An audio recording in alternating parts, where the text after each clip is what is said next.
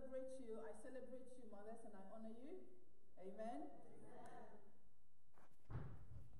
I celebrate you because you have skill sets that other people don't have. Yes. You are nurses. Yes. You are chefs. Yes.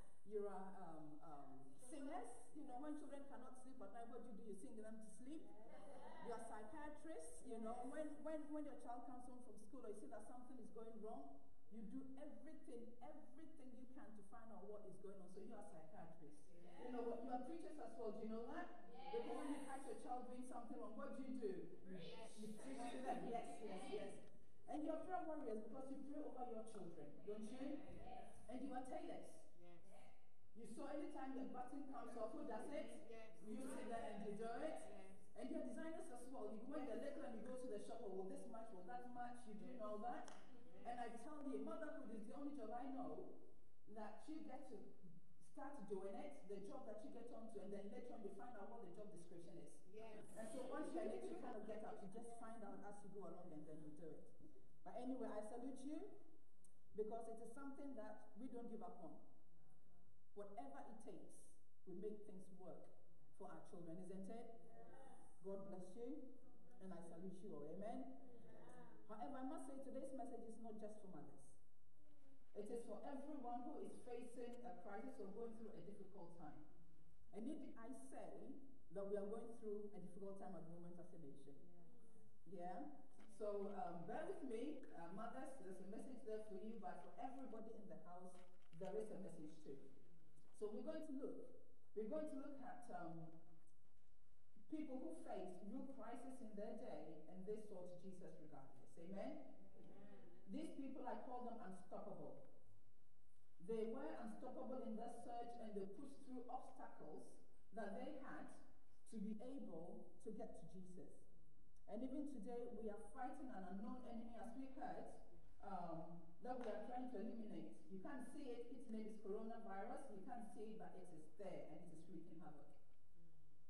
So coronavirus has taken lives, and the numbers that keeps popping up in the news or on the news feed that we see are not just numbers of figures.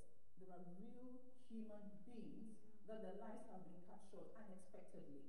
And as a result of that, families are grieving, and they are grieving, and they are grieving.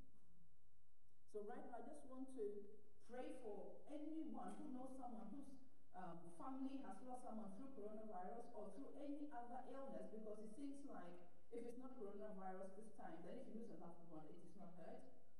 Or maybe it could even be that even at this time, some of you are grieving because your mother is no longer alive, and we are celebrating Mother's Day, you don't have anyone to ring.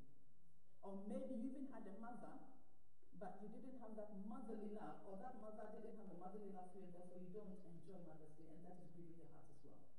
So Father, right now, I bring everyone under this category into your hands. Father, those who have lost loved ones, I heard of a family who has lost about 4 people, a mother, and I think 3 others in the house through coronavirus. Father, other people have suddenly lost loved ones through maybe accidents, whatever it is. Father, people who are celebrating Mother's Day, but they cannot because their mothers are not yet their grieving. Father, I bring all these people before you. And I pray your peace, Father God, to surround them right now. I pray the peace of God that surpasses all understanding to surround your hearts and grant you perfect peace right now. In Jesus' mighty name I pray. And Father, be the comforter of those, Father God, who are grieving the raw, the death. The death of their loved ones is so raw, and they're grieving right now. Father, grant them peace. Father, in Jesus' mighty name I pray. Amen. Amen. Hallelujah. Amen. So we come to Jesus for answers, because there is nothing that he cannot do. Amen? Amen. There is nothing that he cannot do. And he heals and he delivers. And at the mention of the name Jesus, the lame walks, the blind see, lepers are cleansed, the deaf hear, and the dead are raised to life. Amen? Amen. And as we look at these people in the Bible and we read of their situations that were turned around, I need you to remember that the God that we serve is a God of the now. He didn't only heal, as we're going to read in the Bible, he still heals today. Amen? Amen. He didn't only deliver in those days, he still delivers today. He didn't only raise the dead then, he still raises the dead And we are experiencing these things in our ministry in SSBC, in South Street Baptist Church. Because over here we are transforming lives, we are equipping people, and we are growing in the supernatural power of God. Amen?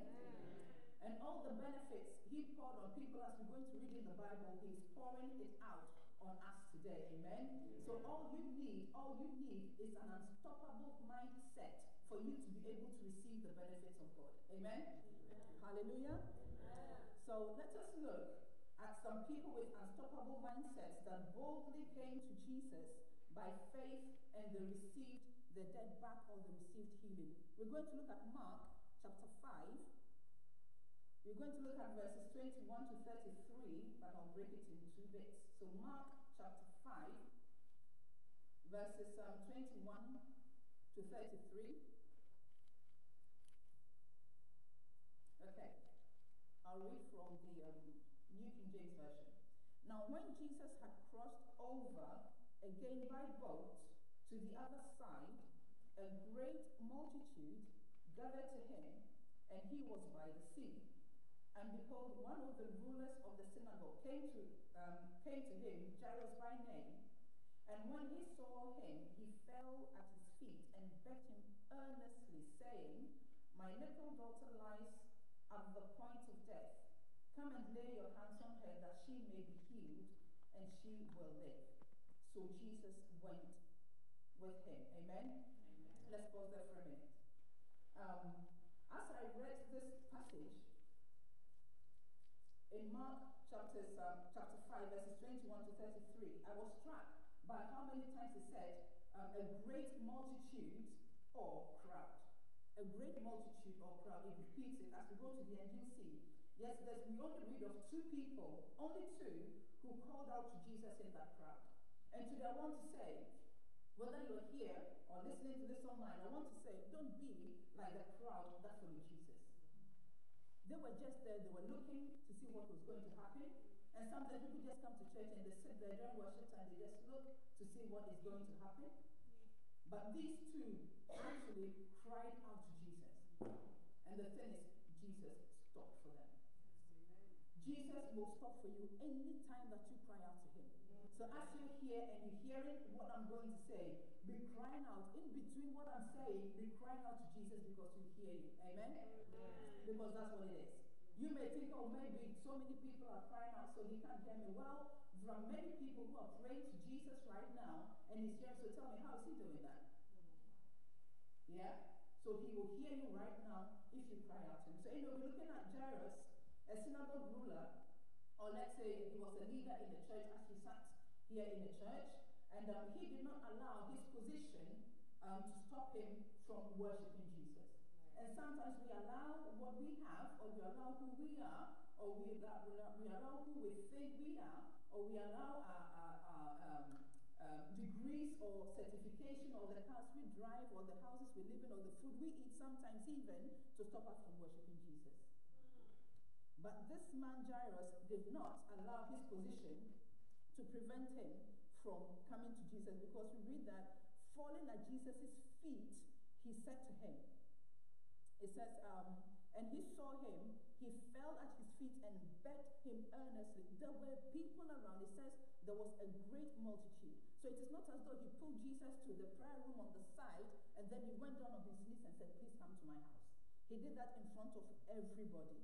He was shameless. He was humble. He came with great humility and reverence, and he said, please come to my house. And Jesus heard. Jesus is always touched when we worship him. Falling at the feet of Jesus is worship. What we were doing earlier is worship. When we worship, what you're saying to God, what you say to Jesus is, you are sovereign. You are first in my life. Nothing matters other than you. And therefore, I will give up everything. When you're worshiping, you find your position, be it your hands are up in the air, or you go on your knees, or whatever, your eyes are closed, whatever it is, you saying, Lord, I care about nobody other than you. You are sovereign in my life. And when you come to Jesus that way, he hears you. Amen? So he comes to Jesus, he falls at his feet, he petitions him, and Jesus got up immediately and followed him.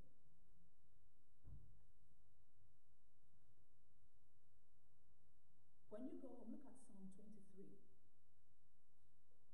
talks about the Lord is my shepherd.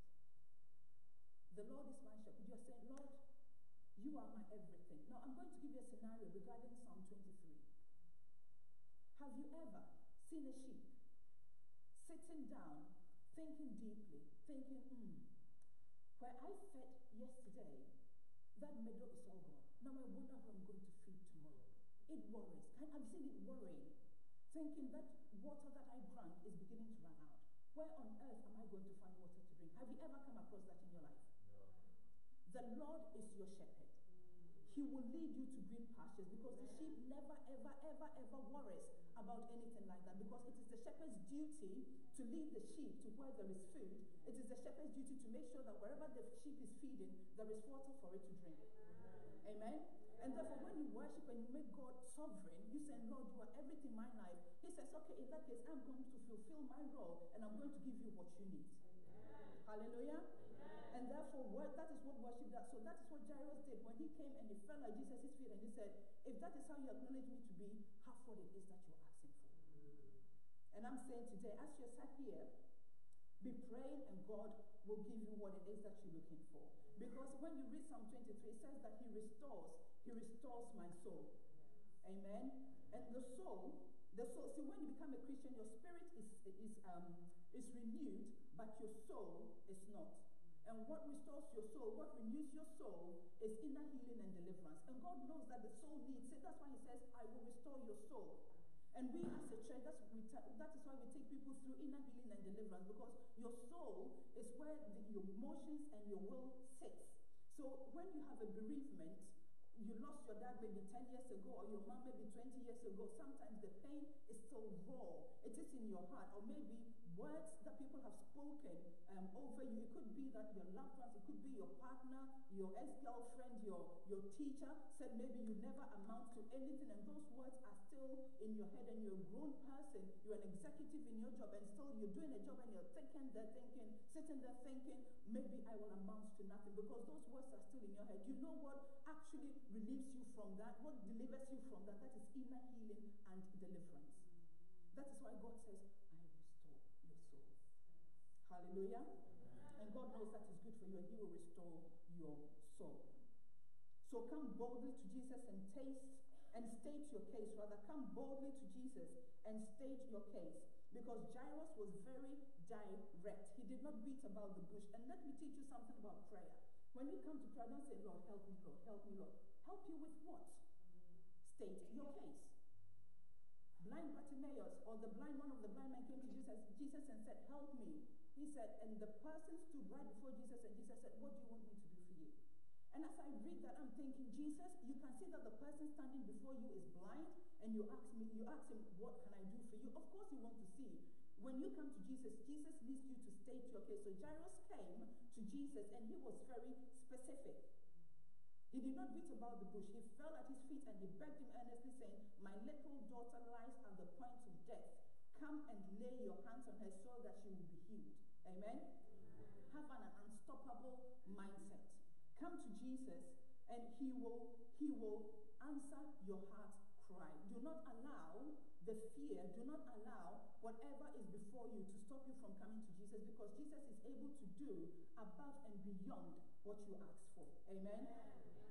So, as a mother, I'll say come boldly to Jesus and state your case. If you're parents, come boldly to Jesus and state your case. If you're a young adult, come boldly to Jesus and state your case, because you read that the girl actually died, but Jesus raised her back to life. Amen? Had Jairus not gone to Jesus, he would have buried his little girl. You need to come to Jesus with whatever it is you have. Because the Bible says, Jeremiah chapter 32, verse 27 says, behold, I am the Lord, the God of all flesh. Is there anything too difficult for me? I am the God of all flesh. Is there anything too difficult for me? Have an unstoppable mindset. Come to Jesus boldly and state your case. No matter how desperate it is, no matter how critical it is, Jesus will hear you. Jairus' daughter, as I said, lay dying, and he came and he dropped he went to Jesus' feet, he fell at Jesus' feet, and Jesus dropped whatever it is that he was doing. Because when Jesus was going, he didn't say, oh, I'm going to Jairus' house. He was going somewhere. But when Jairus petitioned him, he dropped what he was doing and he followed Jairus. Jesus, he would drop what he's doing and come at you to your aid if you will call out to him, but you need to call out to him. Amen? Amen. Jeremiah chapter 33, verse 3 says, call to me, and I will answer. I will answer you and tell you and even show you great and mighty things. Amen. Things which have been confined and hidden, which you do not know and understand and cannot distinguish. Call to me and I will answer you, and I will tell you, I will show you. At the time that Jairus went to Jesus, I don't know if he knew that it was possible for the dead to be raised.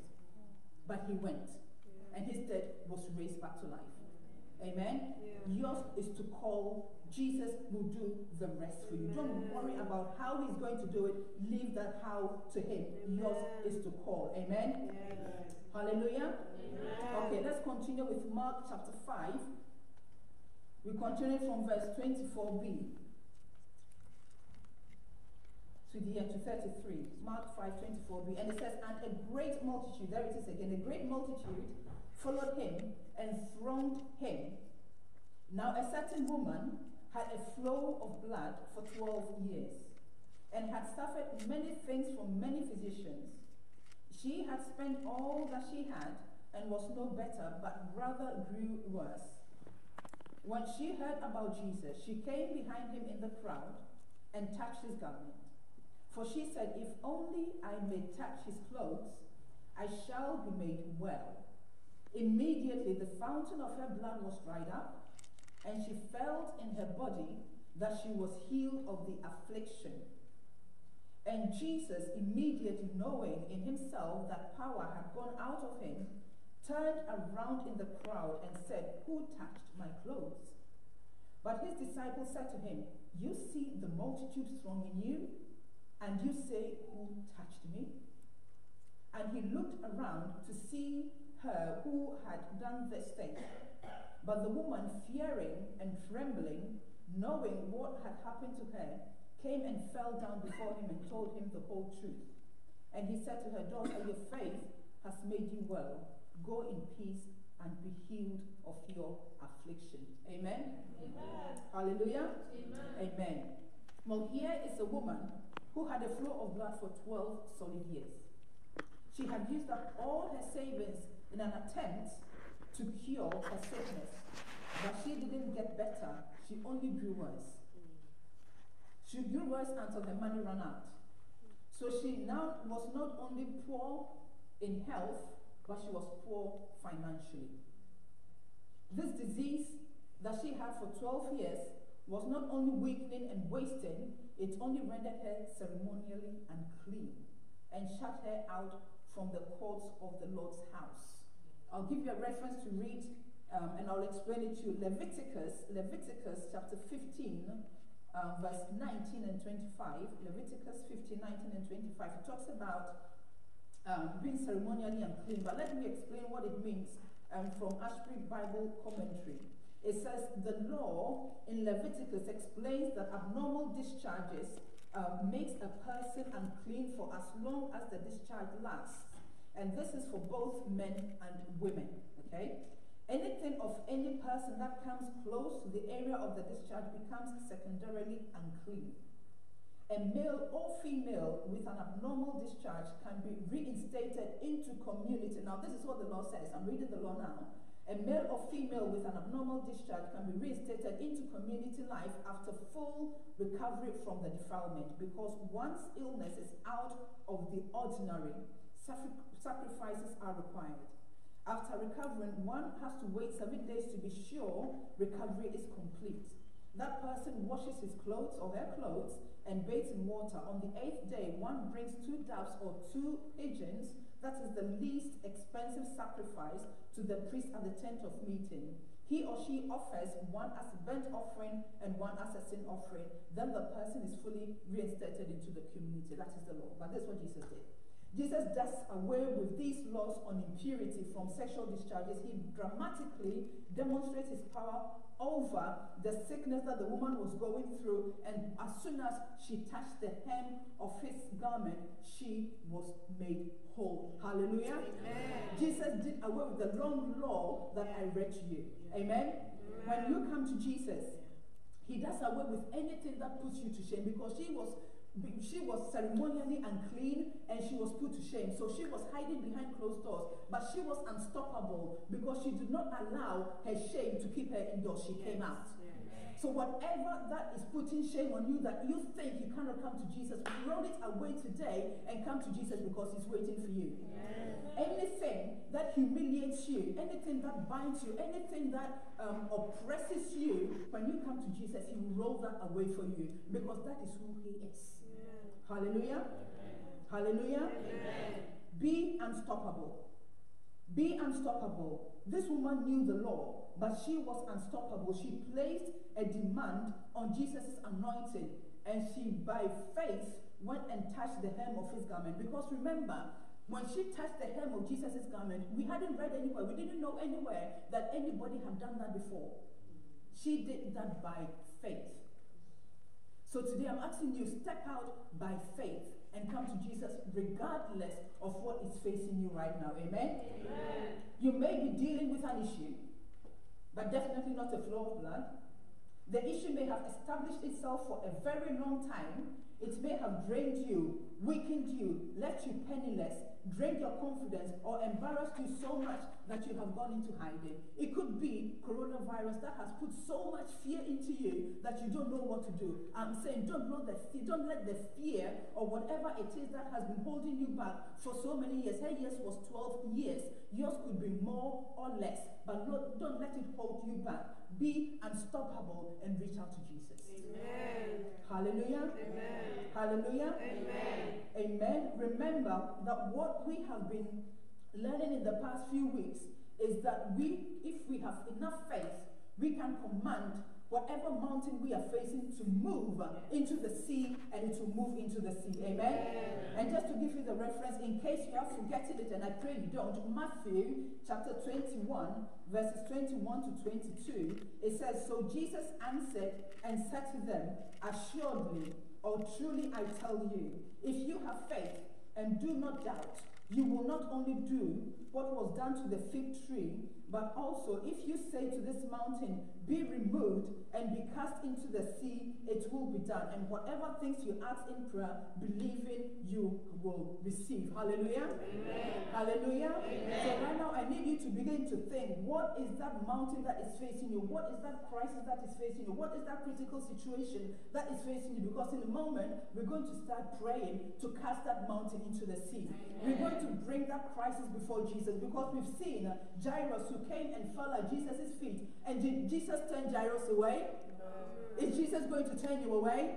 No. When the woman with the issue of blood, who was not supposed to go near people, let alone touch the high priest. Jesus is a great high priest, let alone do that. She went by faith, and Jesus affirmed her faith. Amen. So when we come to Jesus by faith, he will affirm our faith. Amen. Hallelujah. Amen. Hallelujah. Amen. Jesus did not disgrace her, and Jesus is not going to disgrace you. Jesus did not turn Jairus away. Jesus is not going to turn you away. Even if your situation is dead, like Jairus' daughter died, we can pray it to come back to life, because Jesus has given us authority over life and death. Because he says that if we believe, we will lay hands on the sick and the sick shall recover. We have seen it happen in this church. Hallelujah.